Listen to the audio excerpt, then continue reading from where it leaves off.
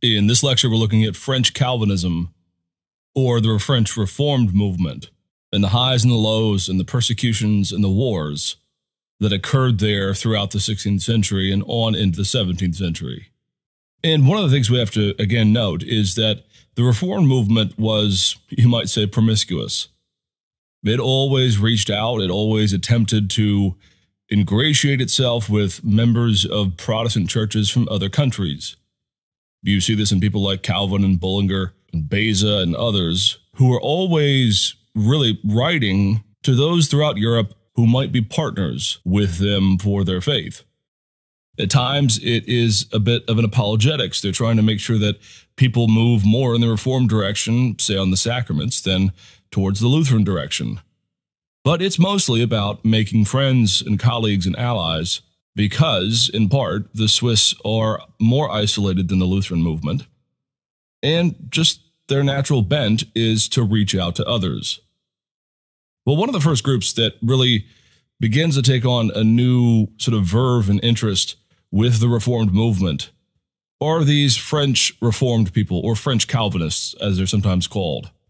Now, these folks go by another name, and in fact, the name we're going to use throughout this lecture is probably preferred because when you say French Calvinism, it makes it sound as if the French folks are entirely derived or dependent upon Calvin's thinking. And that's just simply not true. The name that is often used for these folks is the Huguenots, or if you want to anglicize it, you can call them the Huguenots. There really is no distinction. However you want to pronounce it, go right ahead. I'm going to call them the Huguenots because I have a teacher's voice in my head who taught me this word when he was lecturing on it long ago, and so I always say Huguenot. But plenty of people in particularly the English-speaking world say Huguenot. Well, who are these folks? Well, these are, by and large, a group of folks who, depending on the decade, are a ragtag group of minority figures who are Reformed and Protestant, but who, for whatever reason, are unable to flee to areas that are overwhelmingly Protestant, and so they end up staying in a Catholic country in France. At other points throughout the 16th century, they actually become a pretty significant percentage of the population, particularly in urban centers, places like Paris.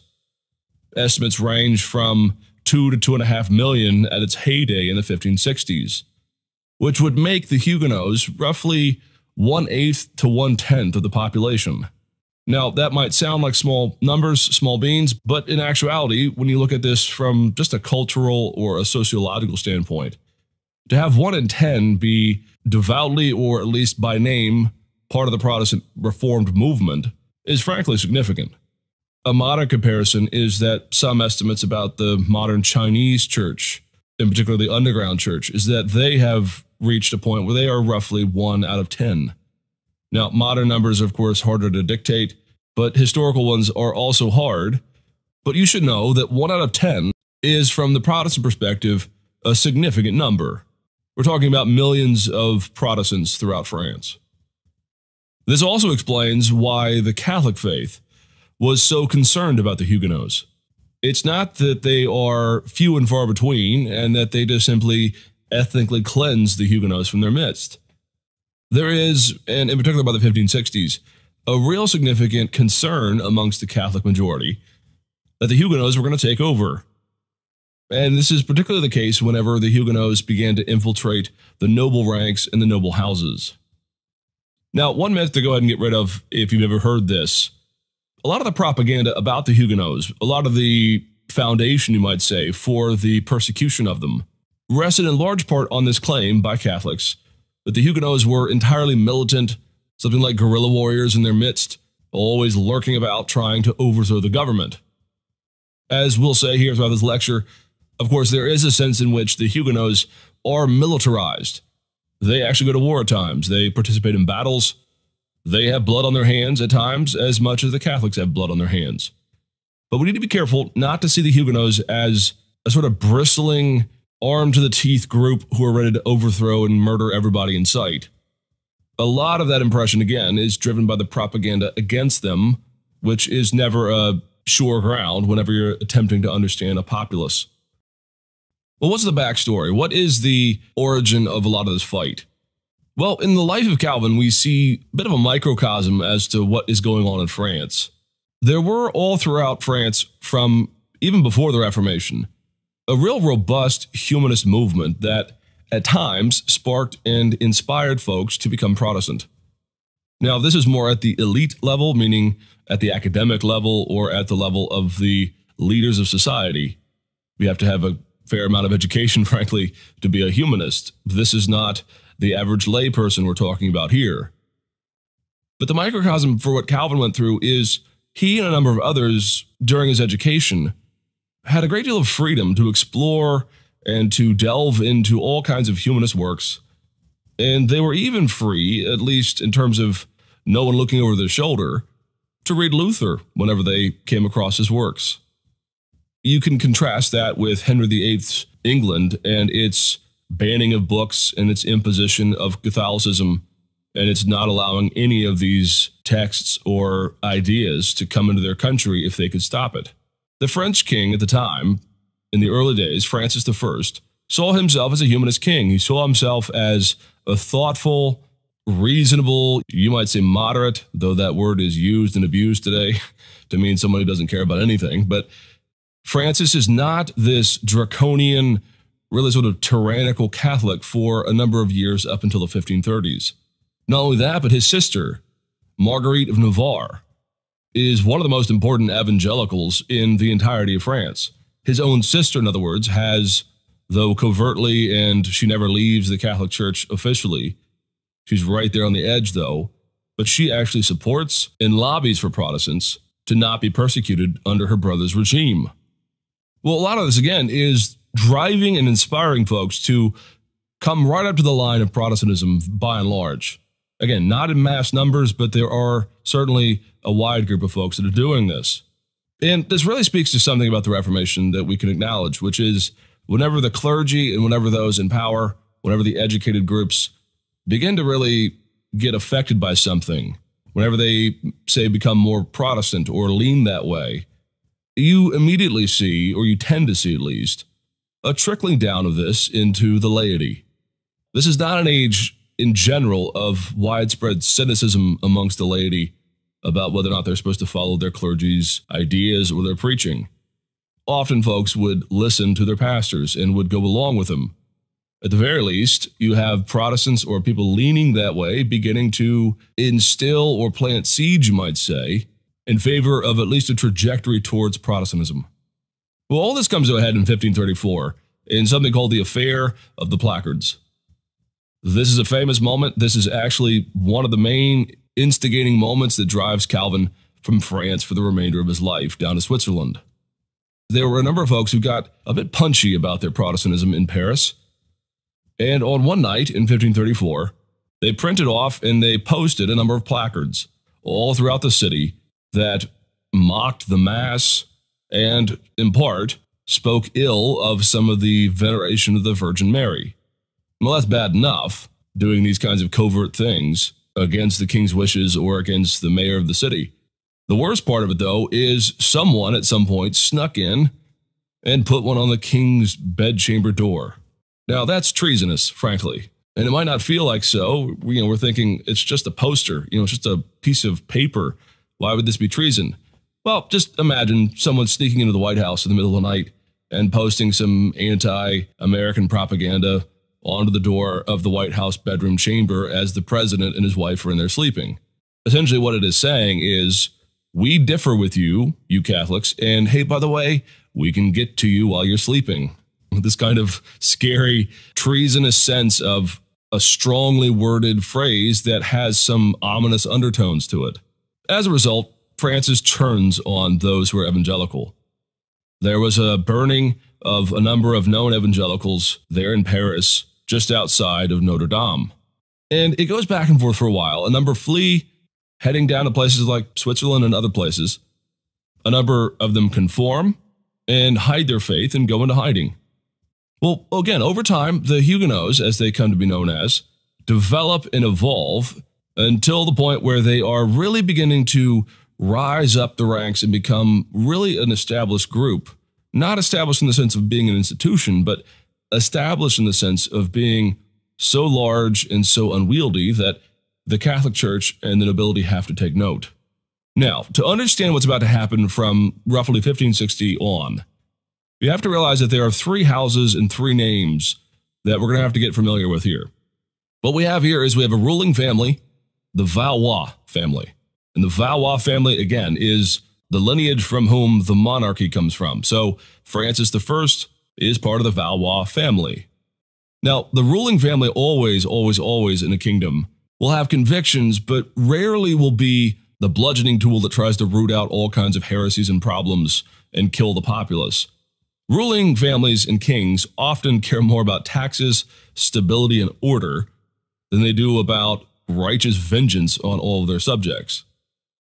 So you have to see the Valois in part as leaning Catholic, very strongly Catholic actually, but they are going to really be unwilling, at least for a period of time, to allow or to open the floodgates for other Catholic noble houses or groups to really go after the Huguenots.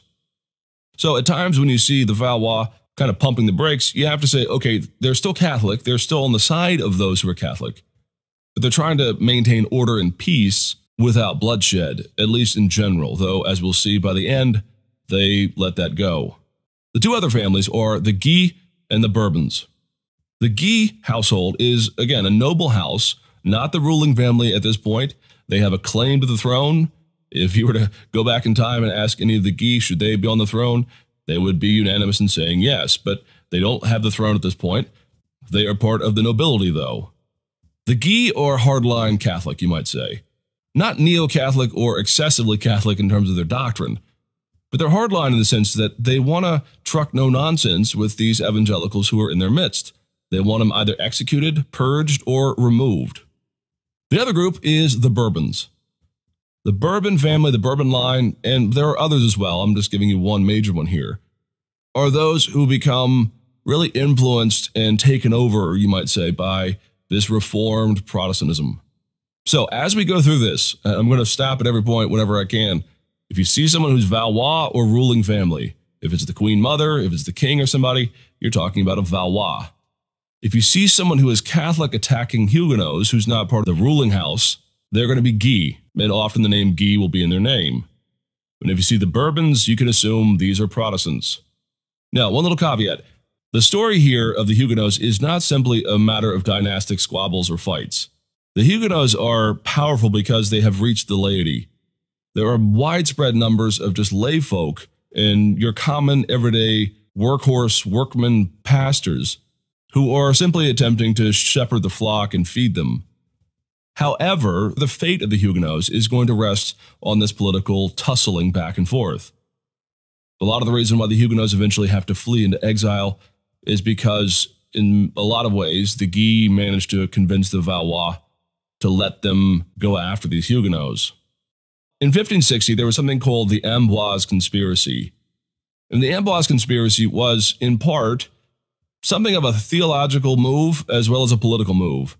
And this is done by the Bourbons. And the idea here is they want to really take ownership, lay their hands upon the boy king who had just come to the throne. What happened was the king dies in a freak accident. He's out jousting one day, and a lance actually shatters, and it pierces his eye. Boom, he falls over dead. He was still in the steel of his youth. He had a number of years left, sort of illness or some other freak accident. But what this did is it left a bit of a power vacuum because the king was just a boy at this point. And as a result, Mary, Queen of Scots, and after her, Catherine de' Medici, really take a heavy hand in terms of running the kingdom. We saw something like this, of course, in England with Edward VI. Boys were not allowed to be kings, despite the fairy tales of boy kings throughout all of medieval history. Well, this is, again, going to create a power vacuum, and really those who control the boy king and who can instill in him a sense of their perspective will have the upper hand whenever he reaches his majority. You actually see this kind of action a lot throughout history. Again, we saw with Edward, his tutors instilled in him Protestantism. And until the day he died, he was increasingly fervent about being a Protestant. The same, by the way, will happen, we'll see, when we get to James I of England, King James, the one who gave us the King James Bible.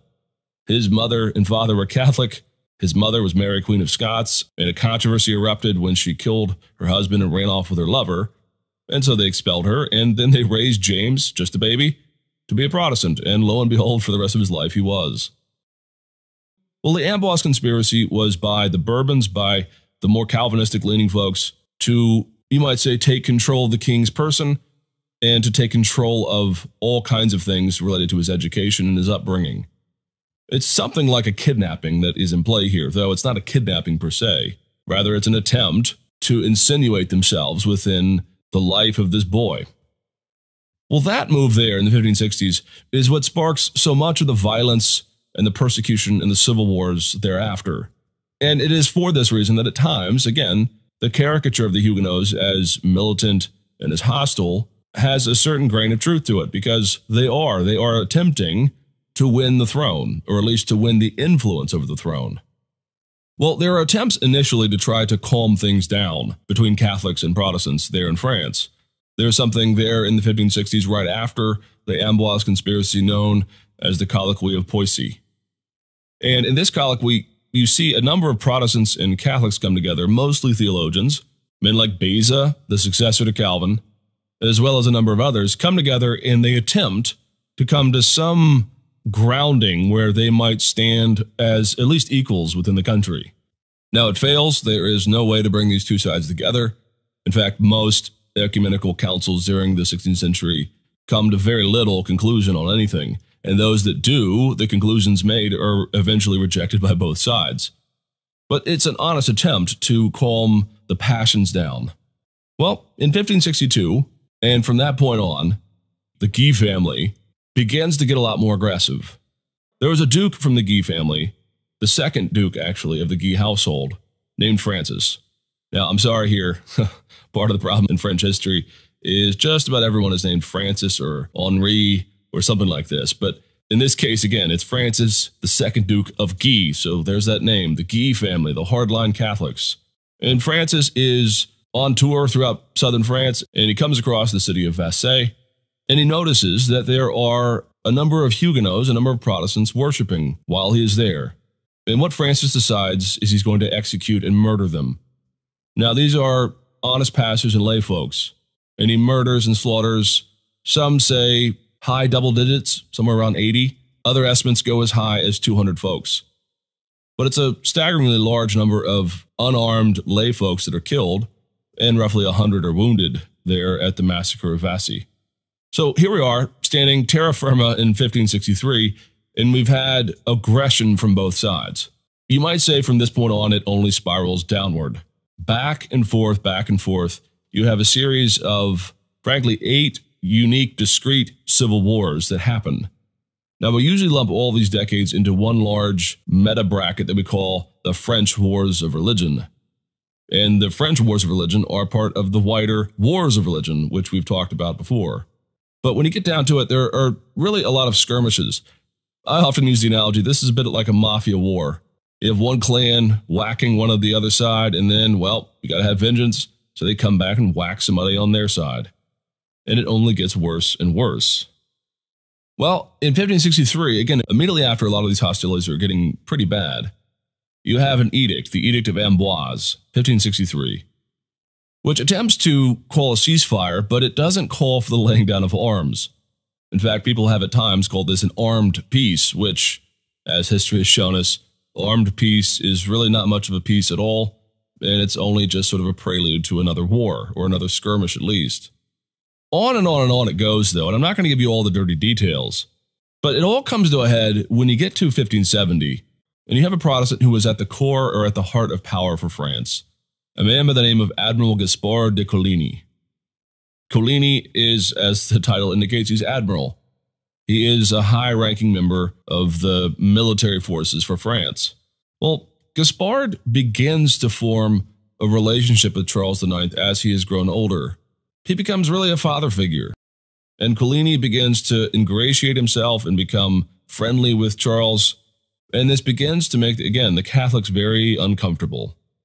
But Coligny's influence is pretty significant, and the next step is there is a proposed and approved a marriage between the Princess Margaret, the sister of Charles IX, with Henry of Navarre. Now, that name Navarre should again ring a bell because Marguerite of Navarre, the sister to Francis I back in the 1520s and 30s, who herself was evangelical, this is where Henry comes from. Well, Henry is a Protestant. So notice, Protestant nobleman marrying into the actual Valois family, marrying the princess. And given that Charles IX was still relatively young, there was no indication, no guarantee that he wouldn't either be tossed aside, maybe killed covertly, or, should he die of natural causes, there was at least some indication, some plausibility at least, that you have a Protestant who is now in the Valois family, and he could maybe reach the throne. As a result, the Guy side, the hardline Catholics, make a pitch to the Queen Mother, Catherine de' Medici, asking her if they might both ruin this wedding and take out Coligny in the same stroke. Well, faithfully, Catherine de' Medici agrees. She takes away the blocks that are stopping the Guy from doing everything they want, and she allows for an execution, you might say, street style, of Coligny and some others there during the wedding between Henry of Navarre and the Princess Margaret. What this floodgate opening does is it leads to one of the greatest massacres in at least the 16th century, and really for centuries thereafter, the St. Bartholomew's Day Massacre, late summer in 1570. Now, this begins as an attempt to take out Coligny and some of his entourage. As they are walking through the streets of Paris during the wedding, and a wedding during this time would be a week, could be a lot of festivities and parties and things, a lot of people with their guard down, you might say. Well, as Coligny's walking through the streets of Paris, someone at a second-story window produces a pistol and fires upon Coligny. And he is wounded quite badly, in fact. His men scoop him up, they flee, they get to his apartments where he was staying, and they take him up there, onto the second floor. Well, a mob, a Catholic mob, breaks in, goes up to the second floor. They finish the deed of taking out Coligny, as well as Coligny's men. They then castrate him, because obviously that's what you do to embarrass somebody, I suppose. And they then throw his dead body out of the window down onto the street. What ensues over the next weeks and months from this single act of aggression is something like a widespread panic all throughout Paris and even through other parts of France. People just go slap mad. They start murdering anyone who is said to be Huguenot. Estimates at this point are that somewhere in the neighborhood of 25,000 people are murdered in Paris alone. Throughout the countryside, somewhere in the neighborhood of 10 to 15,000 are also murdered. Now, if you just do the math, we have a couple million people, and they've only lost 20, 30,000. But this is bloodshed at its worst. These are serious massacres. You end up having essentially mass graves to deal with all the bodies that they've created through these massacres.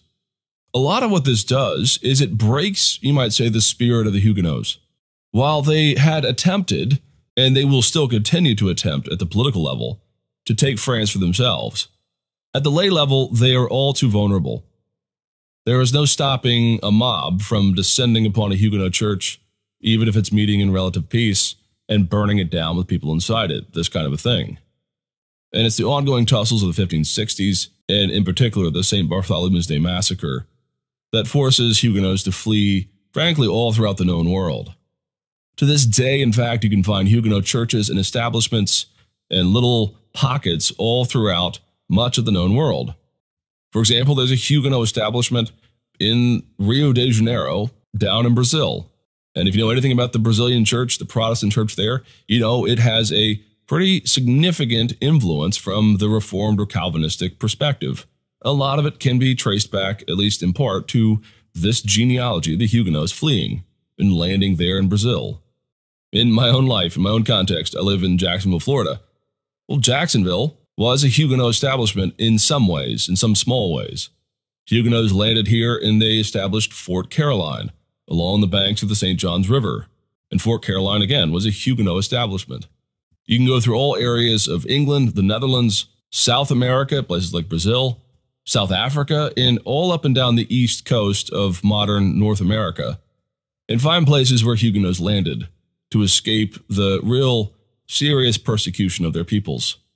So at the lay level, you might say, there was a scattering, there was a fleeing of the Huguenots. of these French Calvinists in order to find a better place for themselves. And I do think this is worth noting because a lot of people in the modern American world think that only the Puritans, only the English were somewhat persecuted when they fled on boats like the Mayflower for the New World. Well, the Huguenots came first. Fort Caroline, for example, was established in the 1560s, a good number of decades before even the first Puritans or Pilgrims, you might say, began to leave England for the New World. And as I'll say when we get to those lectures, the Puritans and the Pilgrims were hardly being persecuted anywhere close to the amount to the reality that the Huguenots were experiencing in France. Well, how did this end? What about the political level? Well, it ends with a really duplicitous kind of fellow, a guy who's gone down in history as a real kind of cynic, Henry IV.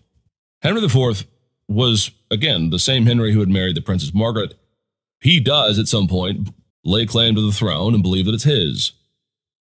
And the civil wars carry on, and Henry marches step by step on his way to take Paris, which, in part, in a very significant way, would mean that he would capture the throne. Well, at some point in the 1590s, Henry converts to Catholicism. And historians have long tried to figure out why he would do this. He kind of rides on the wave of Protestantism, and then at the end, he converts. There is one unfortunate phrase that he uttered, which is that, quote, Paris is worth at least a mass. And what probably the majority opinion is, though again there are challenges to this theory, is that Henry comes to the conclusion that at some point he is not going to rule France as a Protestant. And what he wants more than anything is to rule and to be king. And for him, the religious factor, whether he's Catholic or Protestant, was maybe not irrelevant, but to him, it was worth becoming Catholic in order to take Paris and to take the throne. And that is what he does. Now, one last piece. Not all of the French Protestants fled. It's not as if everyone left. There were, for centuries, French Protestants still there in Paris, and they were subject at times to persecution, sometimes violent, sometimes suppression, oppression, you might say. And so the long story of the French Calvinists, or the French Reformed folks, the Huguenots, is frankly one of the most underappreciated stories at a popular level. We have heroes like Luther and Calvin and Cranmer and others, but frankly, when you look at good shepherding pastors who are leading a flock in the midst of real serious doubt and a trial on their life, many died for their faith here. It is hard to find people who deserve our respect more than the Huguenots.